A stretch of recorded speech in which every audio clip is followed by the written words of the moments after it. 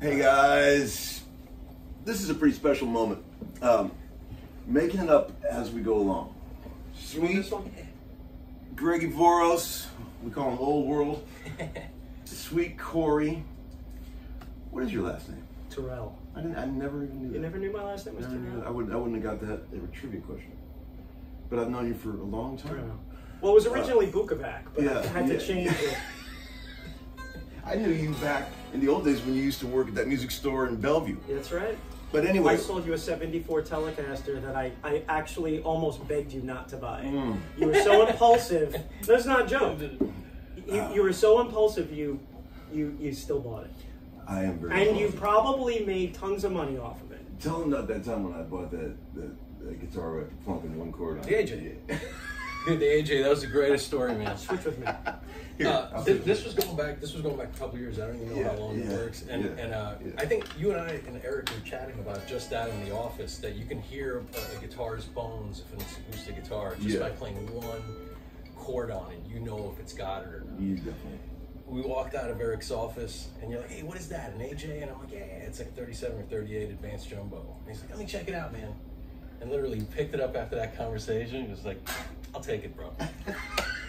Just like that, it was the best ever. One chord. It was a great guitar, too. It is a great guitar. Yeah. Okay, we're at Gruhn Guitars. That's right. We're upstairs in the sacred inner sanctum. What floor? What floor are we on? We're on the second floor. We got to talk a little loud, boys, because the people always complain that the iPhone mic doesn't pick up all the details. Got it. So we don't really have a lot of high-tech recording gear, but we do have some high-tech instruments. Yes, switchback. Yeah, switchback. We're starting this monthly thing where we come in and we try out different guitars. We talk about guitars. We're going to talk about everything that we have available. You're like the Ed for you guys to McMahon. see. You're Johnny Carson. And, I'm Ed McMahon. Yeah, I'm good with Johnny. I'm Ed McMahon. Yeah, because I'm the one boozing it up and everything, you know. We were thinking, well, what kind of guitar should we try? Should we have Uncle Larry go around and pick out some of his favorites in the store? And then I happened to notice on the second floor, there's 4 maple neck Strats just sitting there, and I thought, well, let's do a maple neck Strat comparison. I love it. I couldn't think of a reason why we shouldn't. Two-tone 58. There's a two-tone 58. Two-tone. I think there's two-tone 58. Two-tone 58. A three-tone 58. A two-tone 58. That's a 57. 57. And this is a 58 as well. And he's got a 59. Let's talk about. You got the other 58. Let's talk about the history of the Fender Stratocaster for all those out there. Everybody knows about old Strats, but let's just give them the cursory. Let's just say you were new to the Homeskoolin show. First year of the Fender Stratocaster. 54. 54. The early ones are very identifiable because you can always tell a 54 or an early 55 in a photo because the way the grain looks in the wood. Why is that great? Well, a lot of those early ones were ash. And they got that wide-ass grain. That's it. And it's very visible, and it's right there. The other thing that always gets me on a 54, both early, mid, or late, is that dynamite soft V-neck. They got the dynamite V-necks. This has a nice. This is a 58, but this has a little bit more of a pronounced V. But yes, you're right about that soft V. You can't reproduce that with the custom. I haven't seen something from the custom shop that got it. I've seen great necks come from the custom shop, but I've never seen that neck. That's a special neck. Uncle Larry, full disclaimer. I know I'm not supposed to make any disclaimers because disclaimers are a sign of weakness, but.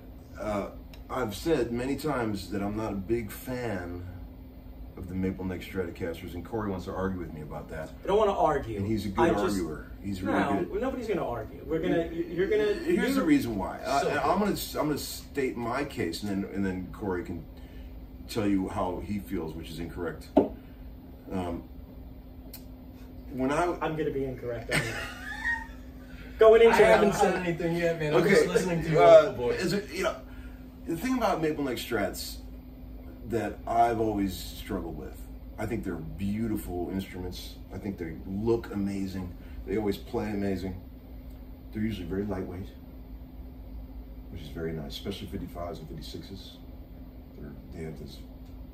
They got a batch of really lightweight wood right around them. Tellys and Strats They were were nice. But Here's the thing. My first old Strat, well, my second old Strat was a Maple Neck Strat. I was 56 and I was very excited to get it. And when I started trying to record it, I noticed that it was a little too glassy and devoid of mid-range to get the kind of results that I was looking for. And every one I've tried since then, I always think they're a little too bright and they don't have any mid-range and they don't have the depth of tone that a slab board or later rosewood one does, because these pickups are plenty bright enough and you certainly don't need to accentuate that anymore with that hard-ass maple neck. Probably a lot of people out there are arguing this fact, and that's all good. That's what's great about guitars. Everybody's got an opinion. Now, Corey. Well, you're definitely going to have the experience when it comes to obviously being in the studio and having your choice of instrument and why you're choosing that instrument, more so than me. I don't have an extensive, there's nothing behind me recording wise that you're going to go, oh yeah, you know, I really liked you on that. I understand. But I like what I like. Yes, and you've been playing guitar your whole life. I've been playing guitar for many years. Yeah. I think that let's pull it back to somebody who's at my level. Yeah. It's got to be okay at some point to say I prefer the feel of the maple. Now, what if I told you that I can't hear those frequencies that you're picking out that you can hear? Whether I can or not, my ear might not be tuned to it because that's not what I do for a living. I'm really playing for fun, and I do prefer a maple fingerboard. Now I have a Strat. It's a beautiful Strat, mid-90s Stratocaster with a rosewood fingerboard. Right. I have the exact same model, different color, exact same year, same model that has a maple fingerboard, and that's the one I grab all the time because I just like it. I just like playing it better. Where are you at with Strats? Maple or rosewood? Oh, rosewood, yeah. But all day long? All day long, yeah. But here's the thing, man. Like, there's a time and a place for a maple board Strat. I think that time and a place is likely the same time you would find yourself picking a Telly. Yeah. You know, it almost makes for a great Telly substitute because of that trebliness to it. You know what I mean? Yeah. But then with regards to Tellys, all maple board Tellys, there's that thing where it's a country Telly or a rock and roll Telly. Yeah, right. You know what I mean? Yeah. So with that, I still think you could have a maple board rock and roll Strat. Yeah. But a lot of times they're not going to be as user friendly is fine, but they're not going to be able to. They don't work for everything. They don't work for everything. Where if you had, say, a rosewood board Les Paul, not even to say, well, humbuckers make a huge difference, but I just think that it's a way more usable instrument. Yeah. It's way more versatile. It's way, but the maple board Strat gives you a thing. Yeah. It gives you that really crystal bite. Yeah, tons of bite. And I've noticed this as well with maple board Strats. They don't sound, I don't think, as good when you get really heavy on your attack on them. Yeah. There's something that happens where the note turns more of a splat than a musical thing to it. I don't know what the deal is with that because you're pressing against the fret, but the maple does something to it. I'm not quite sure what it is. Yes. You already almost have a spank to it when you play normal. That's right. Now, let me ask a question from a repair standpoint. Somebody who's repaired both maple fingerboard instruments, rosewood fingerboard instruments. As far as the frets being held in, is there a difference between how maple will hold a fret in and rosewood? Not really. Rosewood is a little softer. What about ebony? Ebony is harder, which makes it more brittle. So it's just really just more of a pain in the But if something's fretted correctly, it's fretted correctly. It's fretted correctly, yeah. Maple board is not easy. It's not very forgiving. Right. You know, and whatever you could see under the exposed tang itself, you have to keep all your damage on the inside of it so none of it could be seen. And sometimes when you're cleaning out slots, maple, once you glue a piece of tear out back, that's when you see it with a dark line around it. Ebony is more forgiving, although it's way more chippier than maple, especially dry ebony. Totally. But when you glue those pieces back to make it right, it's never right, because the wood always shines differently than super glue that was used to put those pieces back. So if you put it in the light, it always looks off. It never looks right. Repair person, rosewood. That's it's like preferred. Play-Doh. You can do whatever you want. You could do a lot. You can do a lot with it, and you can do a lot with it. And it doesn't take that much effort to keep a fret anchored inside of the slot itself. So the hardest guitars, electric guitars in history to refret. Oh, easy. It's Can I guess? You go for it. The early '70s Fenders that were dipped in polyurethane. No, probably not. You know why? No, you know why? Because you can get those frets out, and that usually comes with doing a refret with a refinished board. And once you knock all that poly off of it, you can actually go back with nitro, have it sync right, frets back over the top, and it's great. The hardest refret ever in the history of Evers is something that I've done for you probably 10 of since I've known you. Les Paul Custom. Les Paul Custom from the 70s. The binding the binding itself is rolled almost like a half circle, so it doesn't go into the bevel of the fret. Right. So every time it gets refretted with those fretless Wonder type frets on Black Beauties, Customs, every time they do that, either the fret job is completely ruined because so much of the binding is actually filed away to make it a decent looking fret end, or there's usually no side to side because the bevel comes in so hard. So if there's repair guys out there that are doing 1970s Les Paul Custom refrets, the only way to do it, we actually got one up in the shop right now. I've been doing it this way for about 12 years, and the only way to do it is when you're putting in your frets, don't put any bevel on them. Keep it at a 45 when you put them in. And then you take the file itself and it rides the top of the binding, and you make it a non-bevel, meaning a 45. Not an angled bevel, just a straight 45. And then you go back and manicure the sides to give the illusion of a bevel. So with that, you're not gonna feel it, but the straight bevel will keep you another 30 seconds on either side of the low E and the high E. So if you do that fret job right, you can actually do a vibrato on the high E without pulling it off.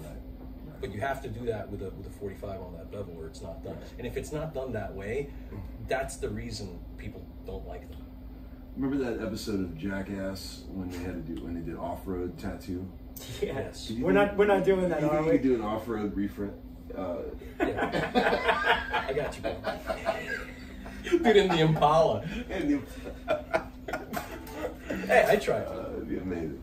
Okay, so what do we got here? Yeah, but we have to use Rob's new Porsche.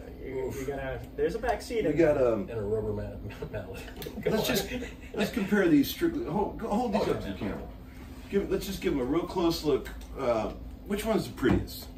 I think we got to get a little closer, don't we? There's another one over here. Don't forget this guy. Yep. You got some good looking kind of shit lighting in here. Man, but it is cool. It's a little shit, but you can see. Which one's the coolest? I'm thinking this two-tone 58, man. This one's pretty sick. I dig the one with the screws. Can we start with this one? Yeah. Let's hear him. This guitar's got a bit of a story. Let's go in numerical order. You got the 57. Okay. Do the 57, both 58s, and then the, okay. and then the 59. You're going to be the tech? You holding that? Okay. This is the first one? First one. Number one. Okay, cool story. Look at those extra. Here, show them the screw holes. See that? What's that from, Greggy? I have a theory. Yeah. You have a theory? The theory I would imagine we shared is when the guard cupped, that was their solution to stop the cupping guard, is to just screw it straight up against the body. Right. Typical. It's the only thing that makes sense. Warping of the guard. Cupping of the guard, which actually... Yeah, it was probably bowing. The guard was probably bowing, and they had these brad nails, and they shot these brad nails in pretty even. They did a fine job. Now the question was, were we going to go ahead and remove them, plug the guard, do the same thing? No. It kind of adds to the story, so we left it. I like it. I think it looks cool. This guitar, okay, good weight. Let me feel it. Let me just real quickly. Let's just feel the lightest one. That one's pretty light. That one's pretty light too. This one's lighter. Shit, they're all light. They're all pretty good weight. Let's hear this bad boy. I got the Ebo Customs Del Rio here. I brought a very small pedal board, just so we can, and I'll play very quietly, so, because the phone's got that compressor thing, so if I play loud, and it takes a minute for it to recover, so I won't play loud. But, so here's our, should we turn that delay up a little bit? Is that a little too, is that enough? Okay, bridge pickup.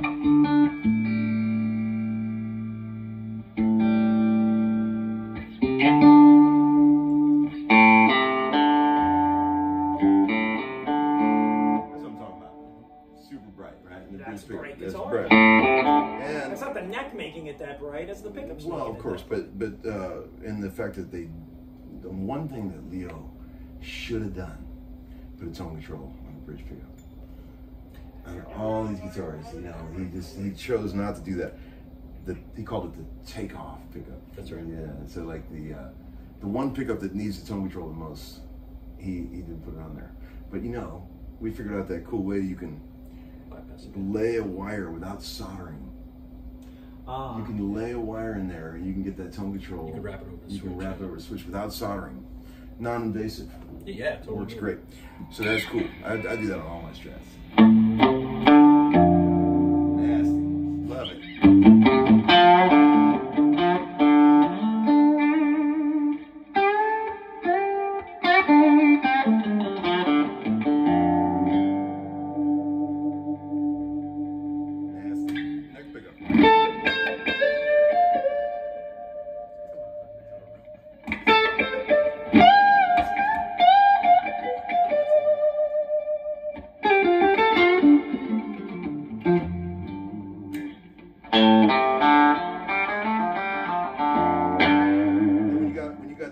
Brightness, which is amazing. You go to that middle pickup right there, squeeze that switch in there.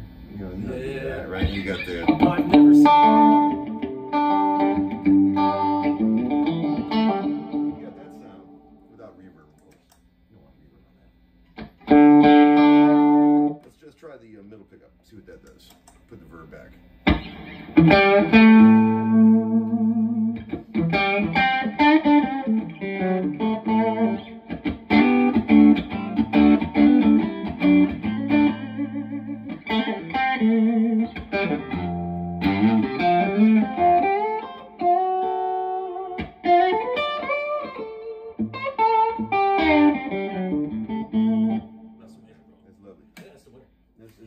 So far, it's the winner.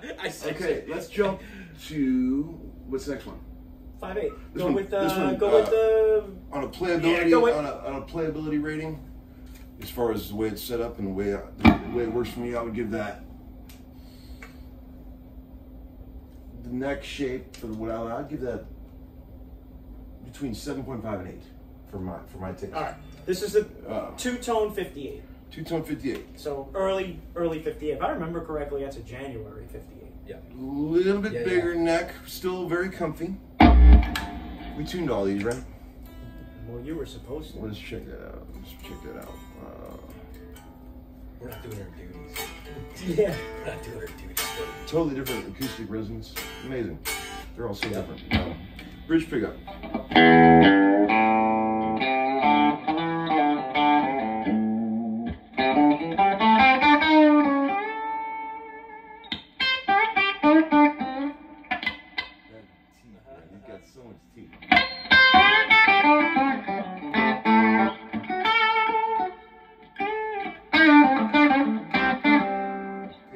Pickup. This one's even brighter than the last one.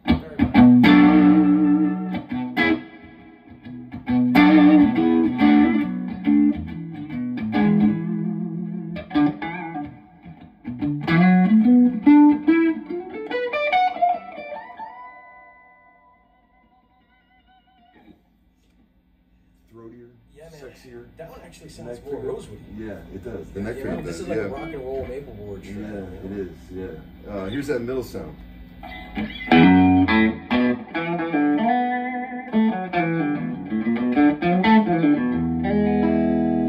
known fact people rarely talk about. I've seen this happen many times on sessions. People who play their Stratocaster have no idea why the guitar starts intermittently cutting off. static electricity builds up on the pick guard. People are flogging on a Stratocaster, causes the pickups to short out for brief little. Just for like a second. It's really strange. You ever Is seen that that before? Yeah, seen it all the I've time. never I've seen it happen many times. I said, anybody out there ever experienced that? It just seems like it would be confused with them like banging up against the switch. Yeah, no, it's like literally people have trouble static building up on the pick guard. Very strange. It happens. I've seen it. I want to make an observation. Please. That's a very vocal instrument. Very. There's a lot going on. Yeah, it is. It's really nice. That middle pickup. I'm not normally a big middle pickup fan. That's a great sounding middle pickup. It's lovely. Whose phone is that? Yours. That's not. It's good because All right, let's move on to the. What's the next one? He's got 58 number 58. Well, should we talk about the prices on these too? Are we doing that? we can get into that. We'll get into it afterwards. $40 a piece. Yeah, that's right. Yeah, I'll take 2 of them. Let's check the tuning on this. This is clean. This is super clean.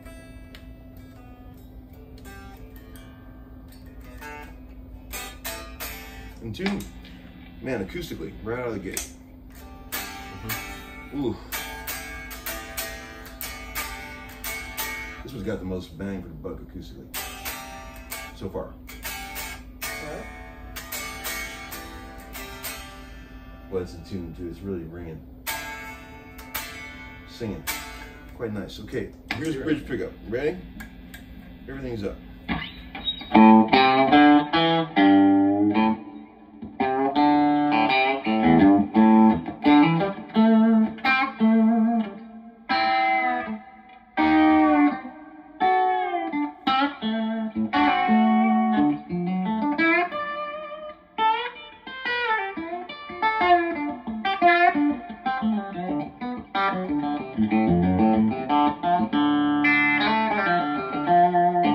Okay, neck pickup.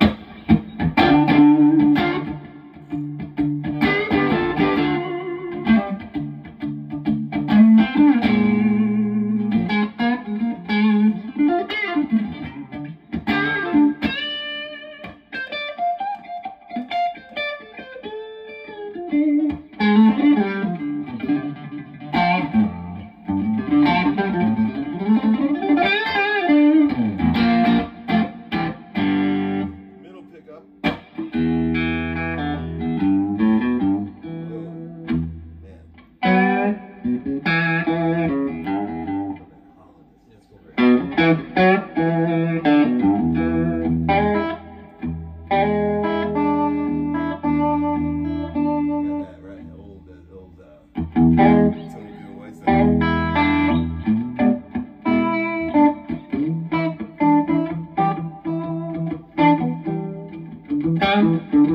Favorite middle sound so far on this one.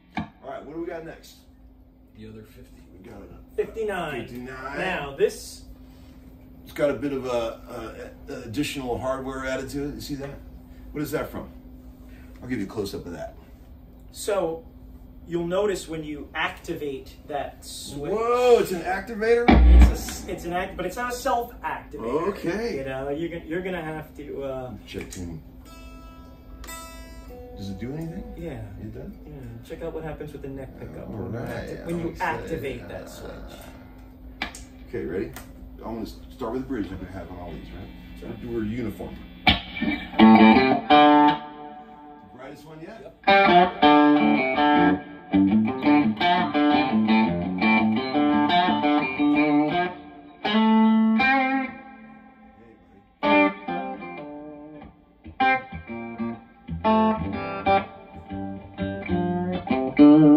All right, that's pretty bright and it plays amazing. This one, I think this one might play the best.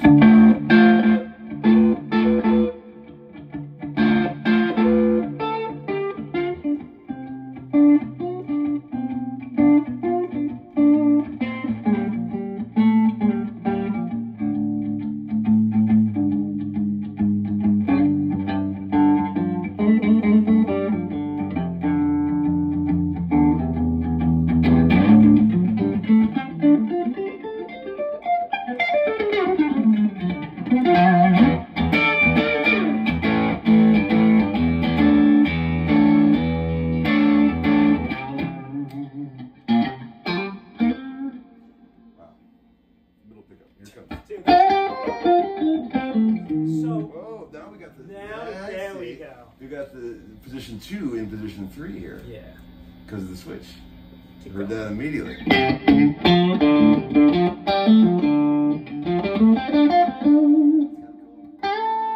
what does position 2 do now?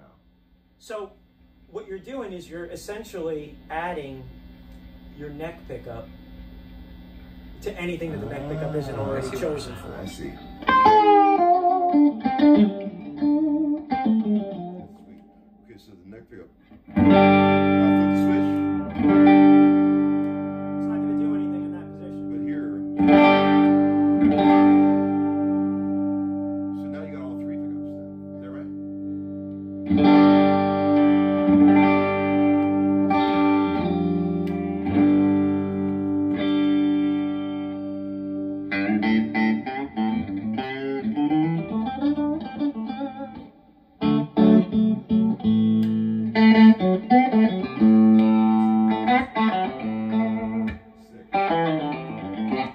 So explain it. I'm not really sure what's happening. What's happening?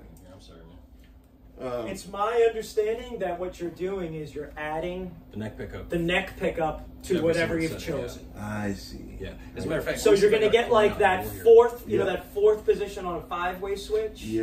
You're going to get that fourth position if you, I got and then it. you activate it. I see it. I got you. Cool.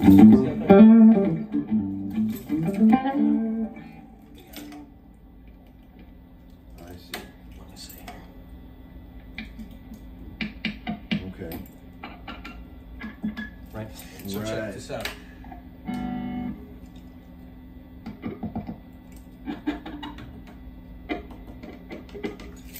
Okay. I gotta grab something else. Ah, yeah. Like It's an Allen key or something. it's so hard to it's so hard to do it with a key. Here, You can hear it though, and it's like definitely right. It's nice. Hey George. So this is technically.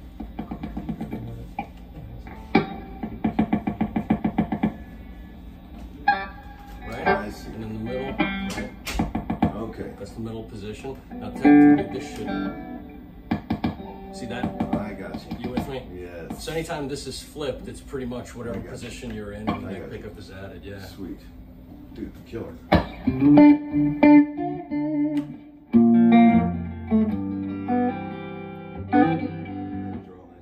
They're nice guitars, man. You know what's crazy, man, is just hearing the 4 of them right now, Yeah. I have like some thoughts Yeah.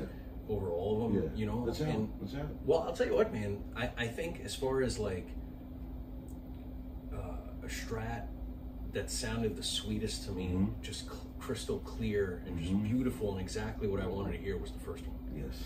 right? I agree. To me, that's a maple board Stratocaster. I agree. It just felt to me, everything you played on it, it was Yeah. almost like, yeah, that's a maple board Strat. You know, you'd look away and that's what it is. I agree, for sure. The second one, I thought was the closest to a Rosewood board, where Yeah. I couldn't even tell that you were Right. playing a maple board Strat. Maybe on one of the pickup settings, it was a little Yeah. bit there for me, Right. but it was another great guitar, very rock and rolly in that Yes. for a maple board, you know, Strat. Yeah. The third one, I thought was the one that you said sounded really good acoustic. Was that Yeah. the third one? Yeah.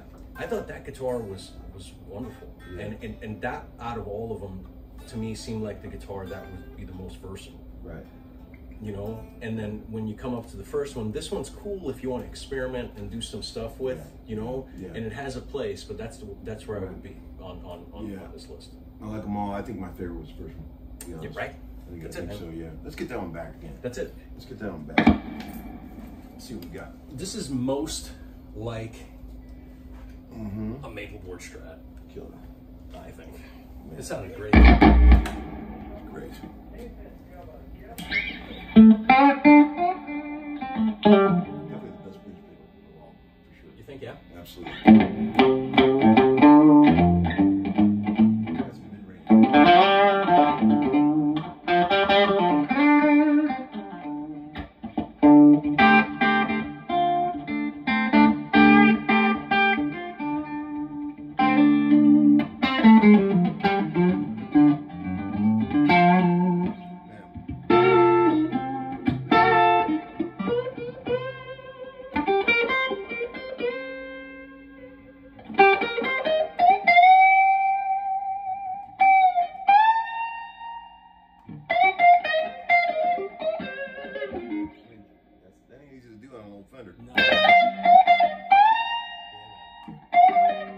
That's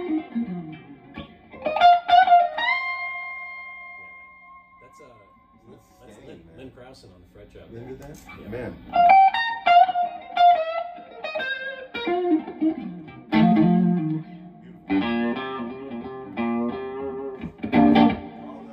That bridge pickup could double as a telly. Yeah, it definitely could. On the bridge, it's very, it does that thing, man.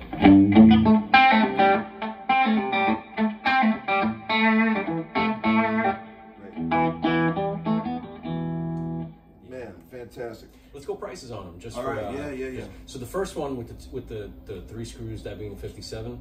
57. Right. What's the price tag on that? $50K. $50,000. $50K. That's right. Nice.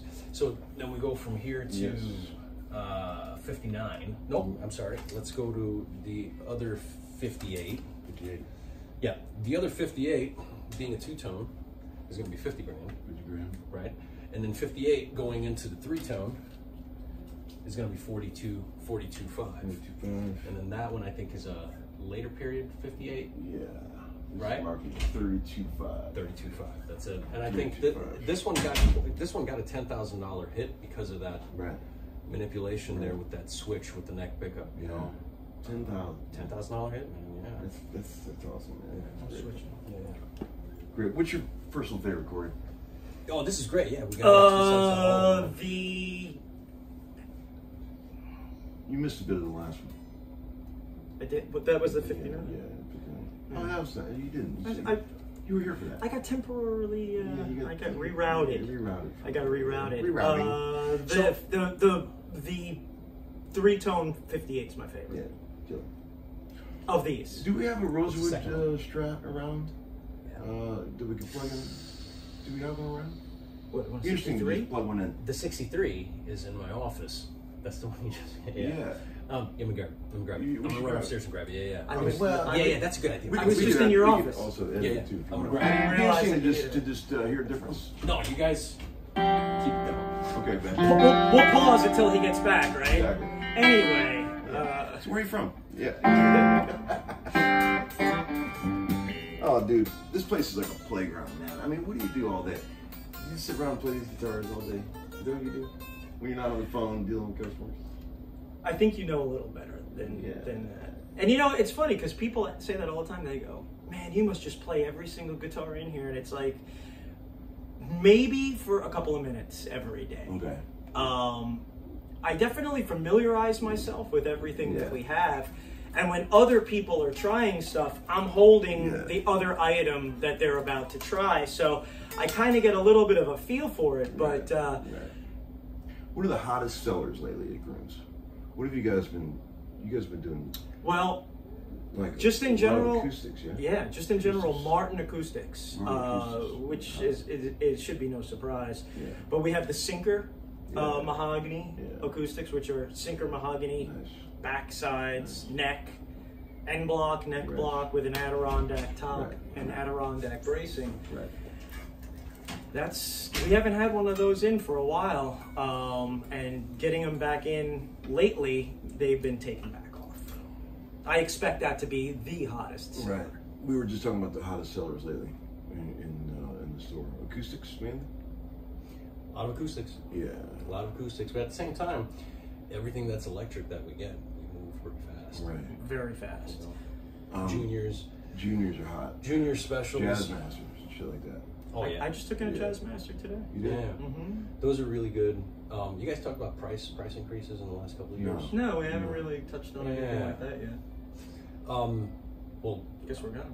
We can. We should. We can. I mean, for what it's worth, man, like everything changed after COVID. Yeah. You know, so I remember the prices that were rolling around COVID time or just before COVID time. Those are the prices that are etched in my mind. You know. Totally. But in the last 2 years, it changed, and it changed in such a slow, almost thoughtful way with regards to this industry of ours, that now prices have almost gone up on select instruments, which is 25 or more %. Oh, if it's I've seen it go up more than 20, but 25%. You know, it's if it's a staple of an instrument, if it's a Martin, 18, 28, 21, you know. 45s, 42s, some staples. Fenders, Strats, Tellys, Jazz Masters have really come up in recent times. But you can't keep a junior in stock. No. It's like, what about like SG specials and shit like that? That's the other one, yeah. That's great. I remember, hell, we did a homeschooling video in the break room upstairs where we were chatting about Les Paul SGs and how I thought there was a lot of room still left in them. And there is. And I remember at the time I was like, where are they at? Like 16, 17? And you're like, oh, no, more than that, bro. They're like over 20. And I'm like, all right, cool. Yeah. Well, think about when we did that video. Right. They're easily a clean one, 61. Right. 25. Easy. Yeah, 25 for SG's. Easy. Well, that same guitar was 15, 16 grand. Think about it this way. Just, it seems like just yesterday, single cut Les Paul Juniors, mid 50s, let's say 56. It was a $10,000 guitar, right?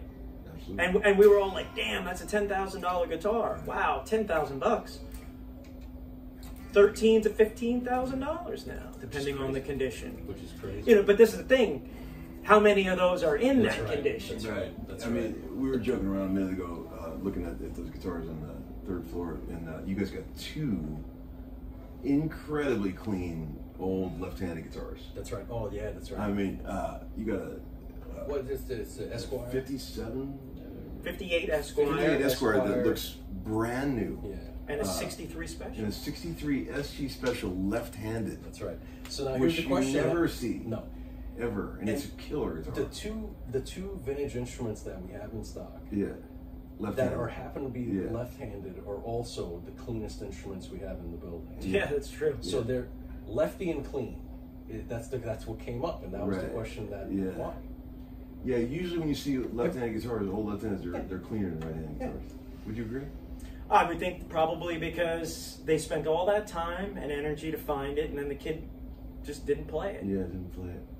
That SG Special is amazing. God, it made me wish I was left-handed. Yeah. That thing's killer. He was going to town on it, lefty too. Dude, yeah. That's really He really were you playing it lefty? Yeah.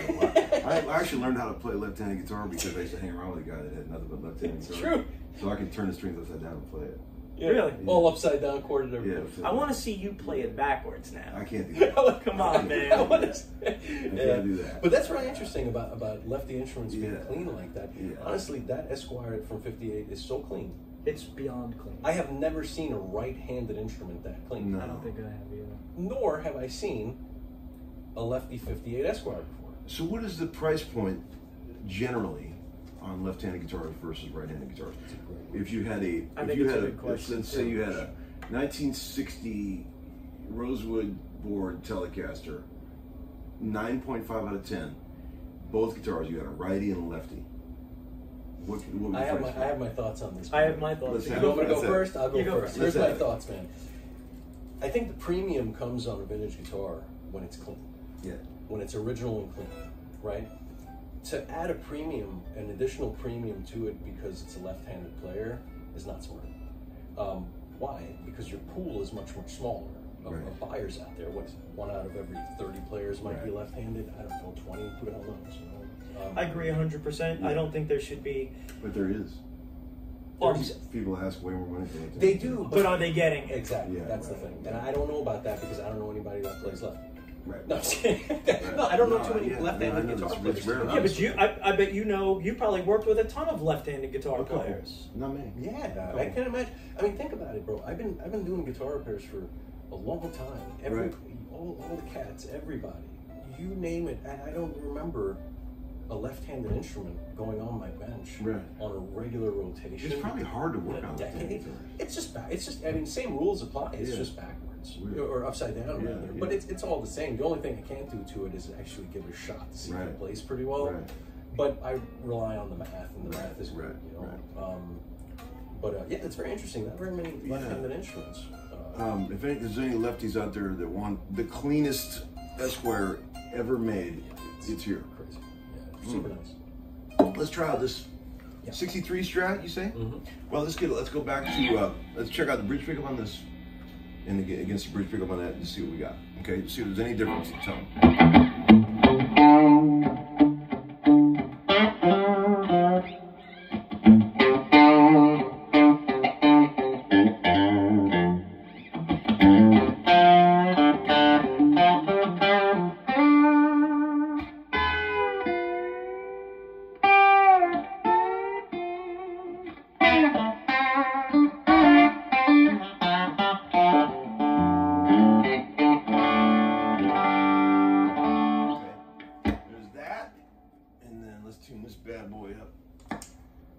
see what it does.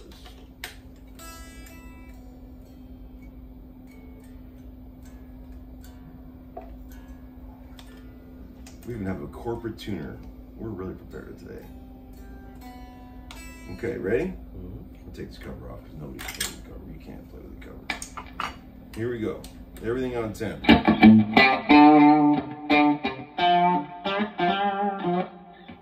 Totally different. Wow.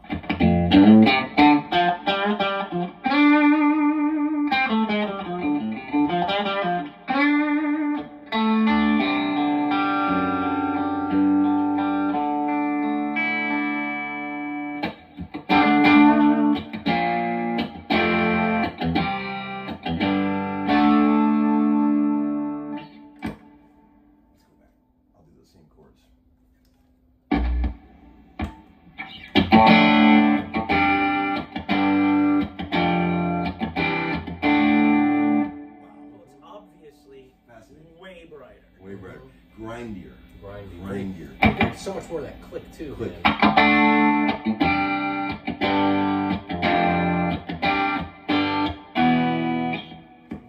This is fascinating. Two great old Fenders. Ready?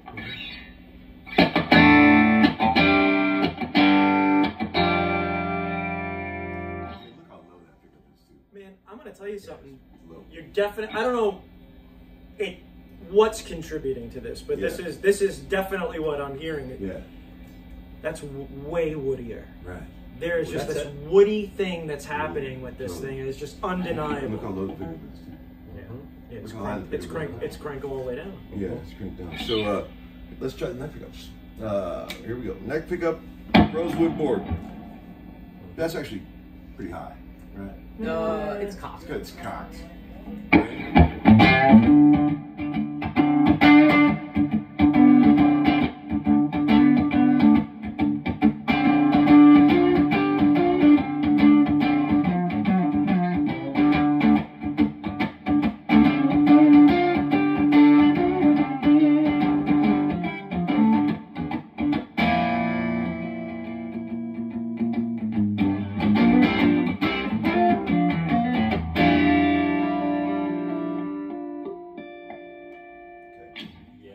That. So woody. It's all wood. Woody. All right, here's the neck pickup. Same shit. Right. Move the price tag.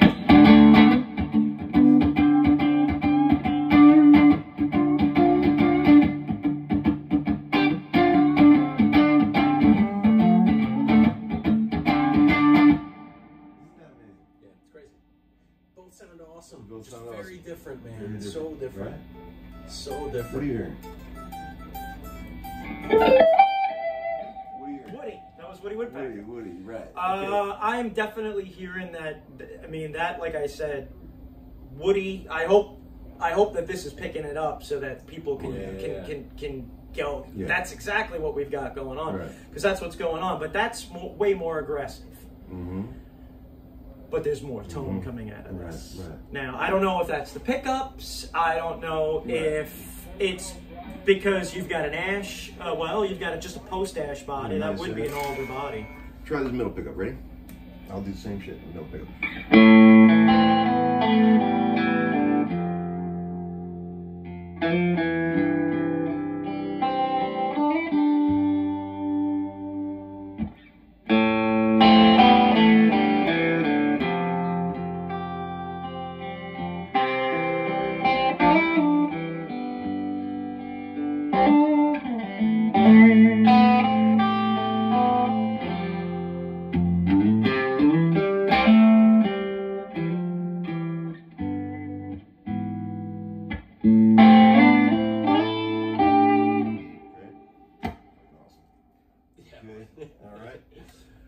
Middle pickup, everything up, 63 Strat.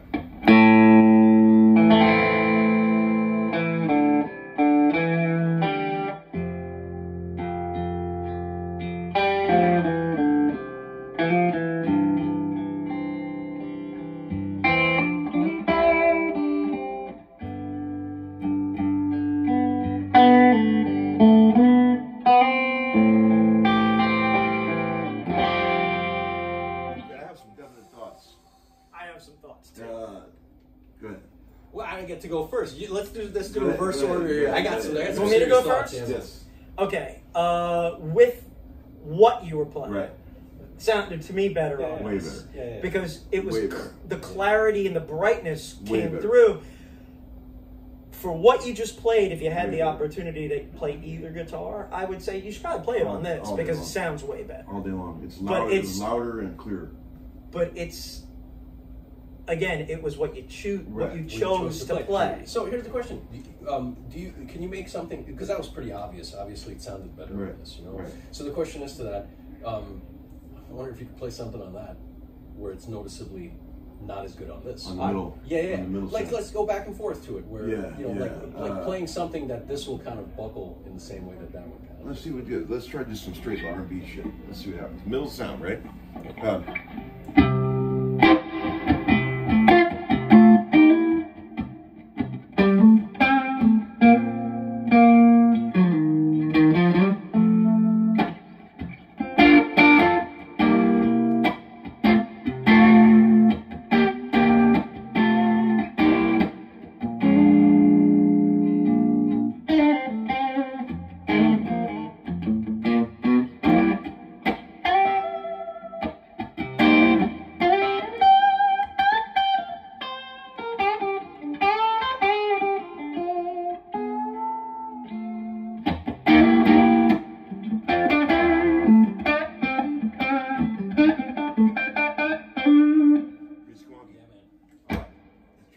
Choice, by the way. Oh, thank you. It's from Memphis, right? Here it is, right?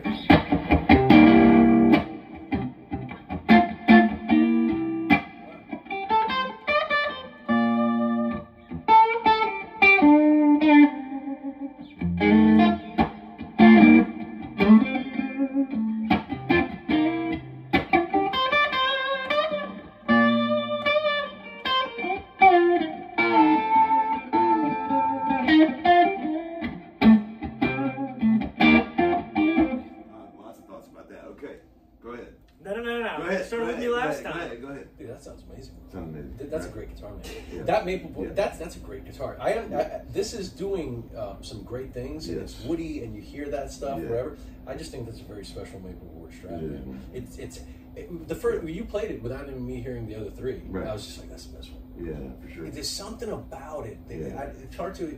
We try to do a good job of explaining some of that stuff, Sure. you know, but that has so much going for it. It's so musical, that instrument, and it's very it's very specific. I'll tell you this though, Yeah. and this is one of the things that I don't hear many people talking about, right? And that's guitars that are forgiving. Yeah. That is not a forgiving guitar. No. So in the hands of a proper musician, Right. that can be the Excalibur of the pile or whatever it might be. However, at the hands of a person that's not there, it actually makes you sound worse than you are. It brings out bad things in you. 100%. You playing some of these single notes up there, some of the most unforgiving things you can play. Your guys know that. Right. And when you leave a note up in the air and it's right on a feather, it's just right there. Yeah. Ultimate control, and I get that. Yeah. When you have that skill, you can make an instrument like that That's sound fact, so man. good. That's fact. Although in the hands of a person not as Right. good, this might be a more forgiving I instrument agree. for them. I agree. Thoughts? I have to agree. It just, so far, everything that you've played on this guitar has been like my new favorite thing that you've played. But I think that there is something that we could find for this that this can't do. Well, but we don't have all day long to sit here and go through. Or a band. Yeah, I Or think a bass player. Right. I think like what I'm noticing bigger than anything is like the neck in the middle all day long on that, And the bridge on or a neck in the bridge all day long on that in the middle on this. Oh, is that right? For me, yeah. Look at the I don't know, difference between the middle and the bridge. I gotta tell you something, man. The neck pickup on there is pretty special. All right, let's do a neck pickup shootout, and then we'll end this 18-minute video or 18-hour video. Ready? Here it comes. Neck pickup. I'll do some open string shit. Yeah.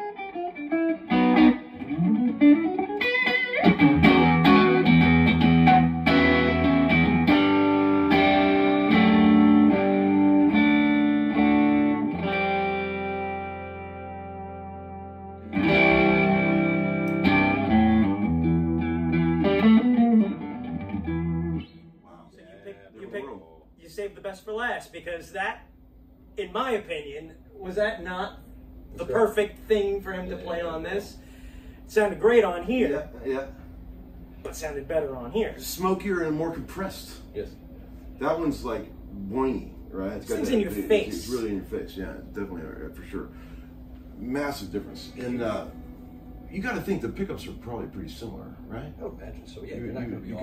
You got to think, you know, it's amazing what a difference a neck makes. Now, you know, I remember when I was a kid. See, I still don't know where I stand on all this. I remember when I was a kid, I had an early '70s Strat that I bought from a guy. It was like a '72 or something, and it had this pencil neck on it, like it's refinished. And, what year? It was like a '72 3-bolt. Yeah, it was like a skinny 3-bolt. neck.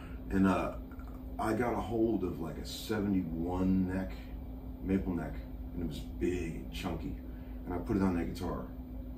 And they were both maple necks, but the one was way bigger than the other. Okay. And the whole guitar just came alive. It made a massive difference in the way the thing, you know. But again, by the time you change a neck, you forgot what the other one sounded. But I remember thinking, boy, it's a lot better with this neck. Do you think that the whole debate about neck thickness and size being better tone is true? So, man, I know we're almost I'll go at it. Out of time. I'll go at it from a repairman space on it. I think what makes more of a difference in a chunky neck or a slim neck is how the truss rod was installed. Right. That makes a difference. If it's tight, the kind of truss rod, is there a bigger channel that you need in the center of it? Right. You know, these are all big questions. And how do you put your filler strip in? A two-way rod versus a single action rod. Right. All of these make a huge difference. Right. There's also, I mean, to say something like comparisons for new instruments to old instruments or whatever it might be, especially on electric guitars, I think having a certain type of truss rod, like a dual action truss rod, the channel that you route for the neck to be able to accept that is a much bigger route than you would for a single action rod. And on a single action rod, you actually put a piece of wood to sandwich it over the top. It's called the filler strip before the board goes back on. On a two-way rod, it's a channel. Rod goes in with 2 dollops of silicone, and then the board goes back on. So now, does the thickness or the thinness of the neck have to do with the way the instrument sounds? Probably, yeah, because of the mass. However, it's what you can see that's killing your tone. So the type of truss rod that you have and how it was installed, I think, makes a huge difference. Probably bigger than the actual dimension. Yes. Which is my opinion. Yes. I can't argue with that because that's I mean, it's science. But I will tell you this: I think it brings me kind of back around to the beginning of when we started this thing earlier today, which was probably when we start this 8 o'clock this morning. Yeah, 8 o'clock. We're just finishing up now. Yeah. What do you like better? Chocolate or vanilla? Mm-hmm. Yeah. Mm-hmm. You know, we both like ice cream, so But interestingly enough, I know I don't want to interrupt you. I want to finish. No, go ahead. I want you to. But going back, like with you know, you're a rosewood guy. You're a rosewood guy over maple, right? Yeah. You've said this for a long time, right? Yeah. Okay, so here's the thing. We picked out some great guitars here. That rosewood one's great. These other instruments are great too. Yeah. This is pretty special, I think. Yeah. Okay, if you were to own both these instruments and they were in your arsenal, and you had gigs set up for the next X, whatever it might be, which one would get more attention? Which one would get more use? For a live gig? No, I'm talking for studios. Yeah. Man, they probably both would. I mean, I like that middle sound. It's shit you can get on there. What about live? Does that change anything? It's more what you like to play live, isn't it? Well, I mean, I think I would have to go for the fatter bridge pickup on a live. So which one ever has the fatter bridge pickup? Got it. Which would be this one. Got it. Because well, that's really interesting. You go on a Strat for the fatter bridge. Because then you got to play those solos and stuff. You don't really want all that crazy. Got it. You want to kind of be able to. That woodiness kind of makes you blend a little bit. You don't. Sometimes. Yeah. See, this to me on a Strat, this right here, this is the key. Yeah, for everything. Yeah. If this thing is good, if I plug this thing in and I go, the first thing I do is I come up to the neck, and if that thing grabs me, I go, wow, that's a good guitar. That's a good. Wow, that thing sounds great. Let's do this one last thing, and then we'll shut the camera down. You guys have stayed this long. You guys are real troopers. Okay. Let's go for a big lead sound. I got my distortion pedal here. I won't hurt anything. Don't worry. So I was gonna say, because he's gonna, no one's gonna hear it. You do what you gotta do, bro. We're not gonna be talking too much smack. Yeah, no, we're good. I'll just do a bit of a lead thing. Just a lead thing, okay? I'll set the corporate pedals right where they normally go. I won't hurt anybody. Okay, just a little bit of.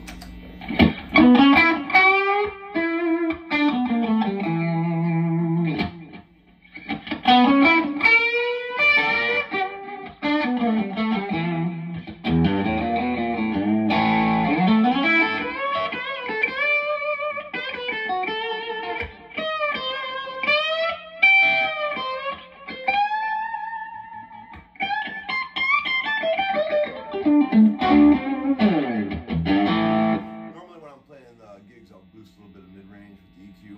I'll show you. Kick that on. Okay,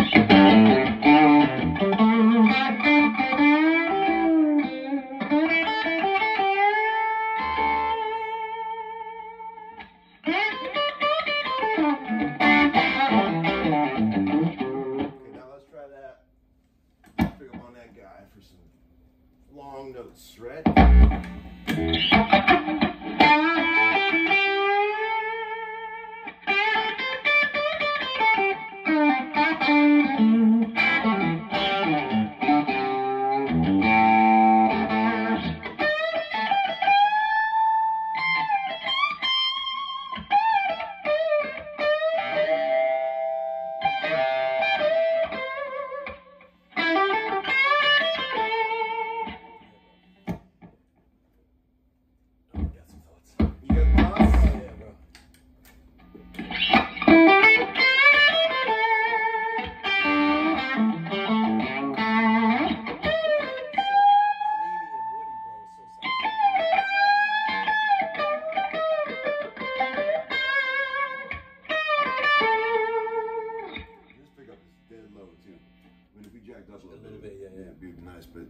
Okay, thoughts? We just looked at each other and said the same thing. It's just the woodiness is coming out of it. I mean, super. The personality of this, what you had going on there. Not on the aggressive side, but he said creamy, and that's definitely creamy. You know, you always do this thing where you go, you know whose guitar that is? Yeah. Okay. And I thought about this guitar and how special it is, how amazing. And a person that would absolutely rip this thing up. Yeah. And I think it's his sound. Yeah. You know what I'm talking about? Kenny Wayne? Yeah, bro. This is a Kenny Wayne Shepherd guitar, bro. Right? Very aggressive. Very aggressive in the hands. It's so funny that you said that. Right? It totally is. Are you watching, Kenny? This is your guitar, bro. Man. He's watching. Dude, it's like his tone. Every time I've heard him side stage, it's one of those things, bro, like, I go with unforgiving and kind of wrestling all the stuff together. Dude, unforgiving his tone, you know? I mean, even doing like line checks with his guitars, you know, some of that, like that white strat you're going through and you're going, and you're listening to the amp, is this right, man? Like, it's a little bright, it's a little too bright or whatever it might be, and you go listen in, he's got bass in his fingers or something. I don't know what he's got, man, but it's definitely, he loved that. Right? Yeah, he definitely loved it. That's awesome, man. Man, this is great. This has been cool, and going back and forth like this on all of them really makes a lot of sense. I don't think I've ever sat down like this with all these strats. Yeah, and actually just maple and rosewood. Maple, and that. Who are you? It's the shootout. Who are you? We gotta do more shootouts. Who are you? Don't come in here and say hello to the camera. Don't do it. No, go ahead, George. Hello. Come a little closer. Come on in. I didn't. You're perfect timing. Yeah, there you go. Perfect timing. Yeah, we're just wrapping it up, George. If you had to play a maple neck, I know you don't care about electrics, but if you had to play a maple neck or a rosewood neck Stratocaster for the rest of your life, what would you pick? I'm hard pressed to say because I don't like to play electric guitar. I'm terrible on it. But while I think the maple neck guitars bring more money and are historic, there's something about the slab board Strats that makes really good sense. And I think in some ways that the slab board Strat might be the ultimate Strat for a lot of people. Yes. And it might be, if I had to play electric, I might as well go for the slab board early Strat.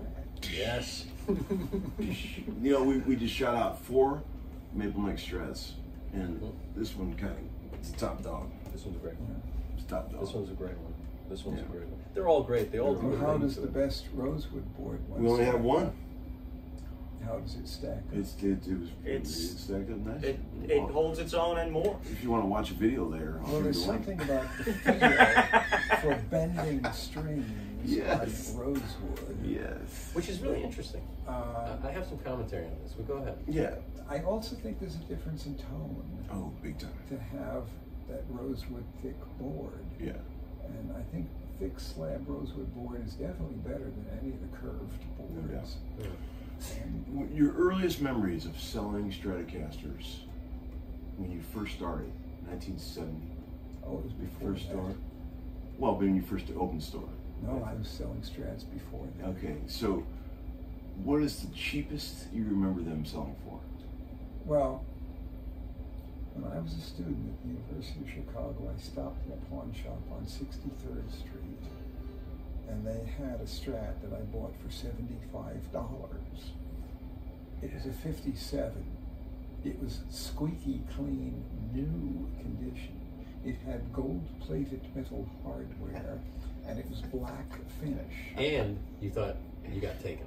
No, I didn't. I knew damn well it was worth more than $75. Got it. Yeah. All right, cool. But there was nobody hardly who wanted one yet. Oh, wow. Yeah. Clapton wasn't playing one, and this was like 1965. What do you think? Hendrix wasn't well known, and back then Les Pauls were much more valuable than Stratocasters. So I found a guy, I thought I was really, really, really lucky. He had an early 61 Les Paul Custom. It was still single cutaway black with triple humbuckers. Yeah. And I traded him straight even for it. And Fantastic. these days, that Strat would be worth a goodly bit more That's than right. that Les Paul. Oh, yeah. But back then, everybody congratulated me on how really great. You did And good. later, I traded 3 Les Pauls to get 1 Master 400 Stromberg in New York, Fascinating. which these days, any one of the Les Pauls would be worth more than yeah. that Master 400.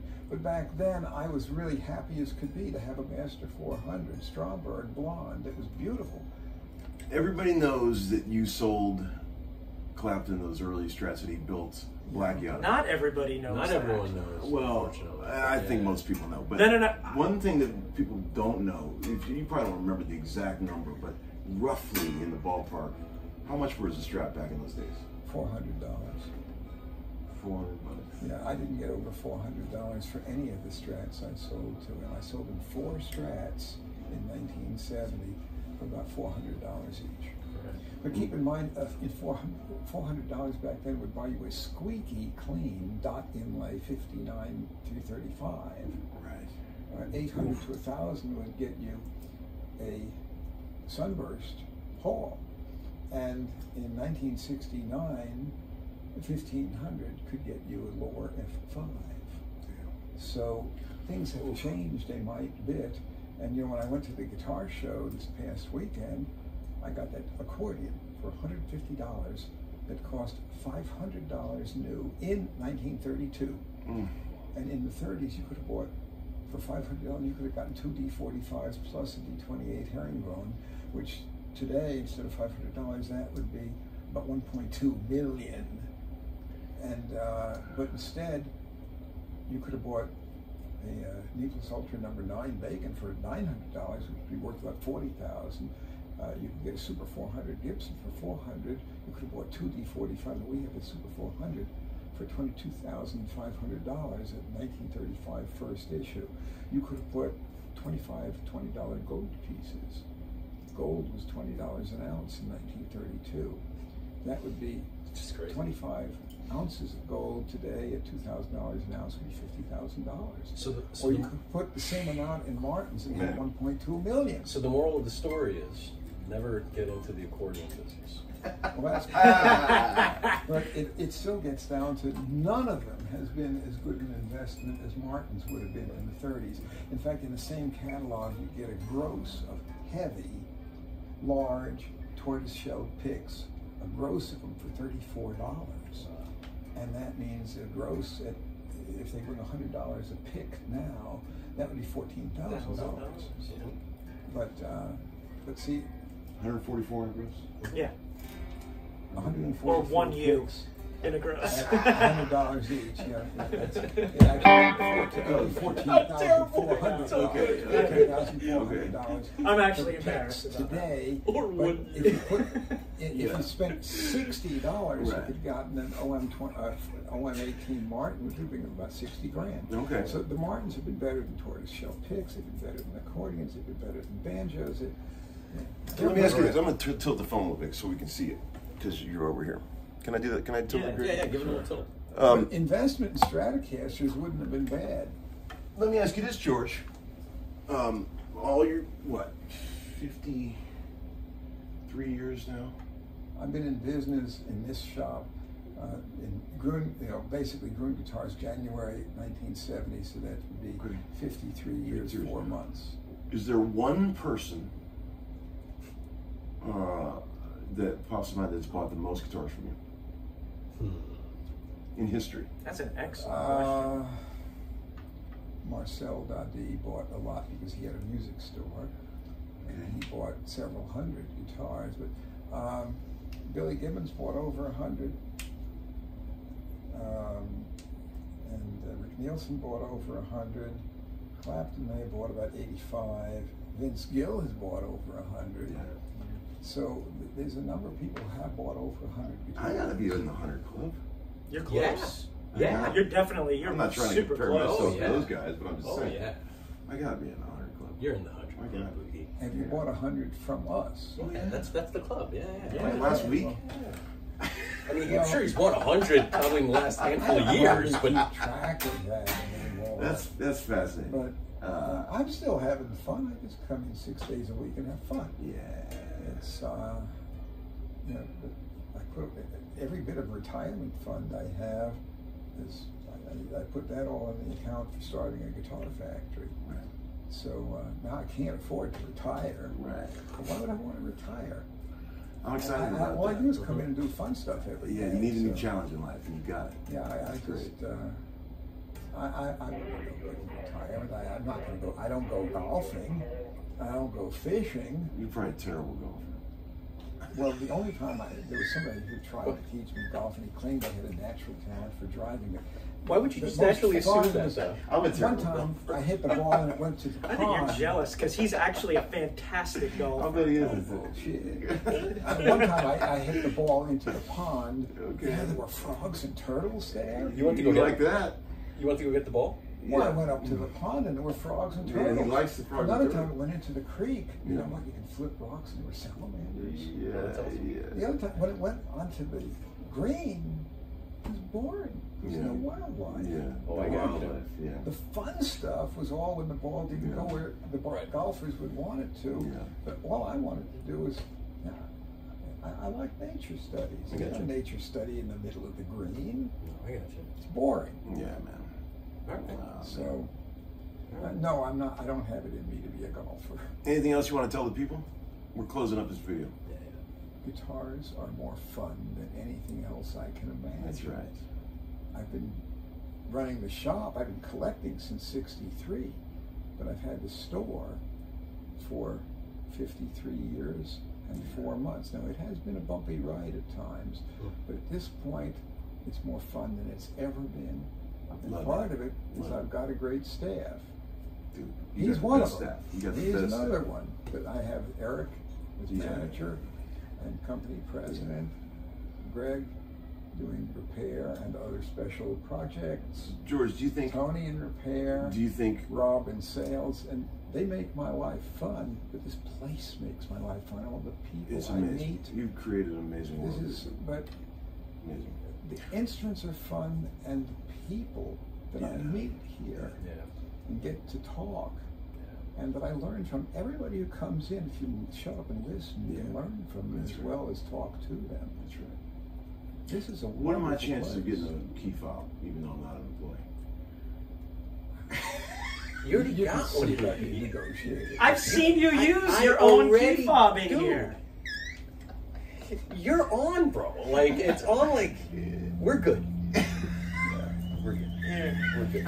This is a fun place. We're good. He's gonna start clocking in. He's gonna start pushing This this is on. my head. You bought one, I see. This place here is my headed playpen. It's amazing. Okay, all right, we should sign off. We should sign off. Everybody, Bye. thanks for the video. Take care, guys. All right.